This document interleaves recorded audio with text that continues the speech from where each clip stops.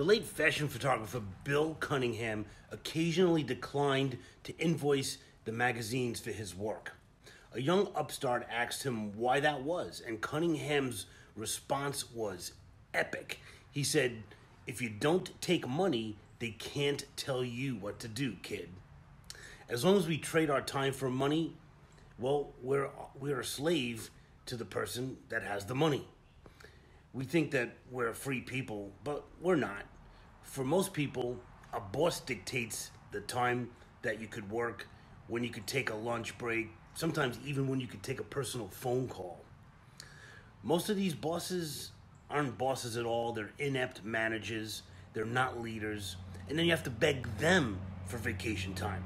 It's frustrating, but we accept it because, that's the way a job works.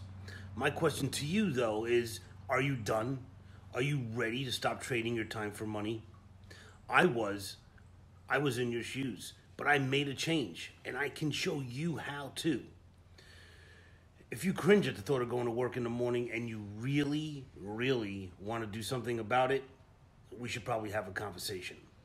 Visit getwithtom.com. Again, that's getwithtom.com, and let's have a conversation.